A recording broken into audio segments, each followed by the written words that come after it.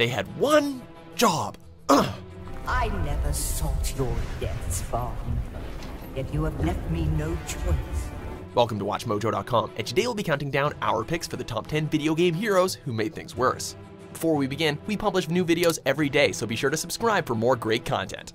For this list, we'll be looking at video game protagonists who were just trying to save the day or achieve some larger goal. But unfortunately, their ambitions, whether for the greater good or their own selfish desires, ultimately brought about more harm, chaos, and damage than anything else. Be warned though, there are some heavy spoilers inbound. Number 10, Link, The Legend of Zelda, Ocarina of Time. While Link did save Hyrule from the clutches of Ganon, let's not forget that one major oopsie that our green-clad adventurer made along the way.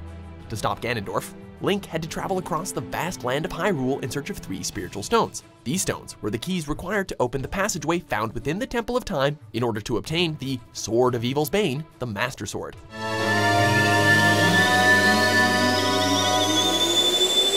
Mission accomplished, but opening that door also gave Ganondorf the opportunity to enter the Sacred Realm, thus giving him enough power to devastate the once peaceful land of Hyrule and transform it into a harsh wasteland full of darkness and despair. Nice going, hero of time. Number 9, Nier. We need help! Please, anyone! Help! Help us! Our main hero, Nier, embarks on a big adventure to save the world. It's a tried and true formula, but this game throws a curveball that not even he saw coming. All Nier wanted to do was find a cure for the illness called the Black Scrawl. But by the end, when he defeats the evil Shadow Lord, he sets in motion a horrifying chain of events. Killing the Shadow Lord, along with the other decisions made in the game, essentially wiped out all of humanity, rendering that cure pretty pointless.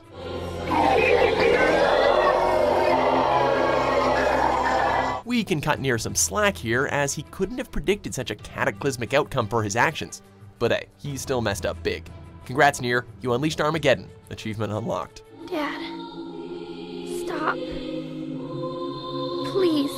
Number 8, Sergeant Rico Velasquez, Killzone 2. Listen to this shit makes me want to break something. Ever the diplomat, Rico. Already established in the first game was the violent tension between the Vectan and Helghast populations, and the second installment only ramped up the hostilities between the groups tenfold. The Vectan armies launch an all-out assault on the Helgen homeworld in order to bring an end to the fighting, and for the most part, the infiltration was successful. You will not, Rico! No!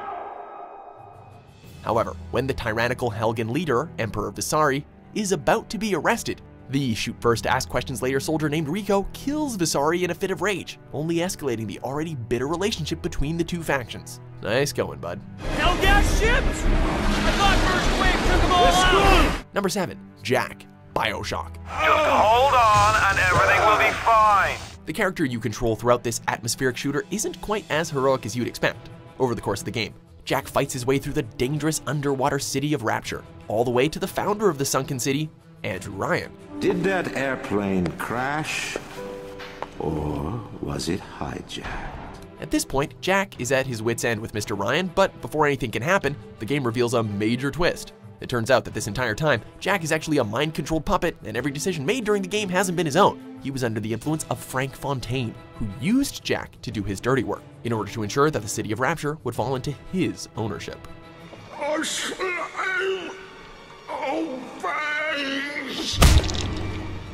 Number 6, James Sunderland, Silent Hill 2.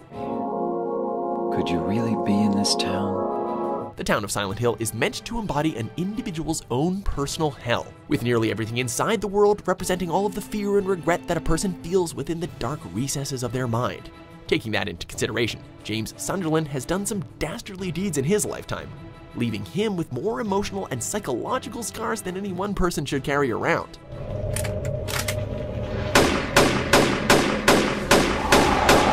Silent Hill reminds him of his tragic past around every turn, with each creepy monster or twisted scenario being symbolic of his own horrendous actions. However, it's James's choice to continue to venture further into this dilapidated hellscape. So, the farther he goes, the deeper into his own subconscious he will dive. Must be a masochist. That's why I needed you. Needed someone to punish me for my sins. Number 5, Frank Woods and Alex Mason, Call of Duty Black Ops 2. What? Damn, Woods! It's already bad enough that Mason is considered fit for active duty since, you know, he was brainwashed by the Russians to kill JFK in the first Black Ops game, but Woods' actions were inexcusable despite his motive. During a heated struggle, quite literally, Woods and Mason infiltrate the Menendez estate and cross paths with a young man named Raul, who rushes to the protection of his sister Josefina. Next time I saw Menendez, I lost my shit. What the f would you do? Things get out of hand when Woods tosses a grenade into the room where Josefina is. Witnessing his sister's death at such close proximity fueled Raul's quest for revenge, resulting in the deaths of millions later on. But hey, Woods and Mason aren't the bad guys, right? What we did in Nicaragua, that's an accident. We don't target civilians.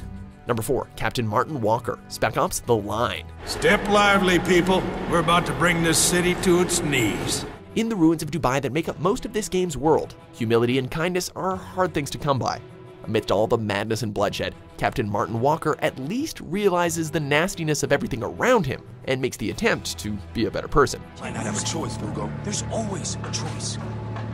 No, there's really not. Well, easier said than done. By the end of the game, Walker has honestly done much more harm than good. He ruthlessly murders several American soldiers, launches white phosphorus that kills both enemies and innocent civilians alike, and the real kicker is when he destroys the water supply for Dubai, basically dooming the entire city's population. Captain Walker really should get a habit of practicing what he preaches. Walker! Walker! Walker! Ah! Number 3, Gordon Freeman, Half-Life series. Morning, Mr. Freeman. Looks like you're running late. Yes, fighting off a deadly alien invasion force is sure to bring about some undesirable collateral damage and consequences. However, we haven't forgotten that it was Gordon Freeman himself who played a helping hand in opening the portal that unleashes said aliens into our world in the first place. Stage 1 emitters in 3, 2, 1. Technological advancements and expanding our minds in the wonderful world of sciencey science is great and all, but as a leading member of his research division, you'd think that maybe Freeman would have spoken up once and suggested that trying to open portals to make contact with extraterrestrial beings wasn't the greatest idea. Why exactly does everyone in Half-Life 2 regard him as their savior again? Never fear, Gordon. She's debeaked and completely harmless. Number 2, Kratos, God of War 3.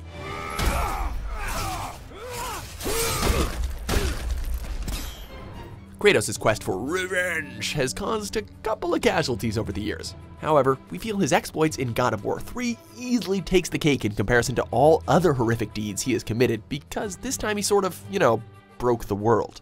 By the end of the game, Kratos has brutally murdered nearly every god and titan that crosses his path, has left the entirety of Olympus in bloody broken shambles, and his actions bring about a cataclysmic apocalypse, since offing each respective god only plunged the world further into a state of chaos. Today you may defeat me, but in the end, Kratos, in the end, you'll betray only yourself. But it's okay, we're supposed to forgive him for his genocidal ways in the next game because he has a son now. My vengeance ends now. Before we reveal our number 1 screw-up, here are a few honorable mentions. Flippy, get back here!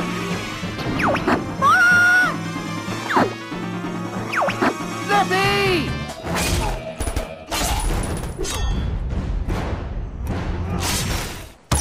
I need to run. Number 1, Wander, Shadow of the Colossus.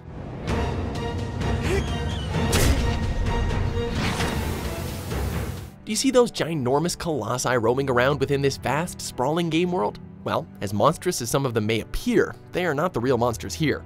That antagonistic title can be reserved for the lone wanderer that the player controls.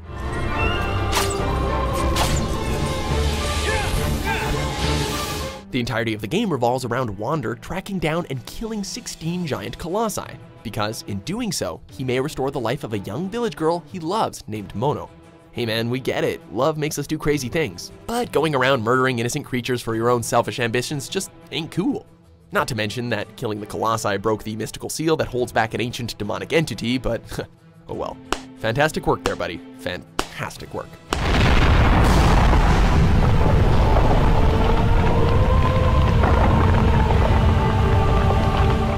Do you agree with our picks? Check out these other great clips from WatchMojo and subscribe for new videos every day.